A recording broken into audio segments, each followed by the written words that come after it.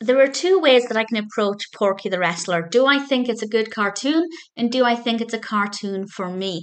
This is a Warner Brothers cartoon from 1937. It's directed by Tex Avery and written by Cal Howard, with voices provided by Mel Blanc, Joe Dougherty, Tex Avery, Ted Pierce, and Joe Twerp. And this is, of course, a Porky Pig cartoon. And on the one hand, that appeals to me because I love Porky Pig. On the other hand, it's focusing on wrestling and I don't care about wrestling. So I knew there was something that might not work for me. And my summary, before I go in with more information, is that it's probably an okay cartoon, but I didn't enjoy it. It starts off with everybody trying to get to the wrestling.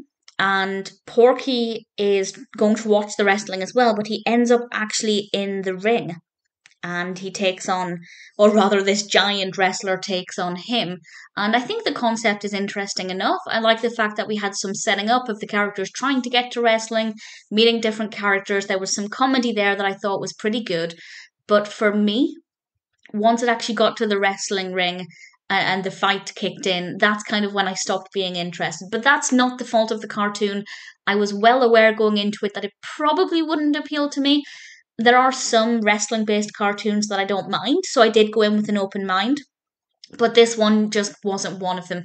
But I do like the design of the main wrestler, this massive character, much larger than Porky in appearance, and I think that that worked very well. Porky was very likable, which is what I expected, as he is my favorite Warner Brothers character. This cartoon is no exception, but it wasn't enough to make me really enjoy it. So I can't really fault it. I think it's well animated. The pacing is very good. It's quite funny to begin with. Maybe it's funny once the wrestling kicks in, but not for me.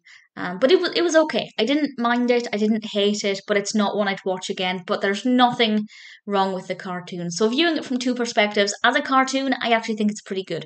The sound effects as well, they're really good. So good sound effects, well animated, good pacing, no complaints. But if, like me, you're generally not too bothered by wrestling cartoons, I wouldn't say that this is one you have to watch.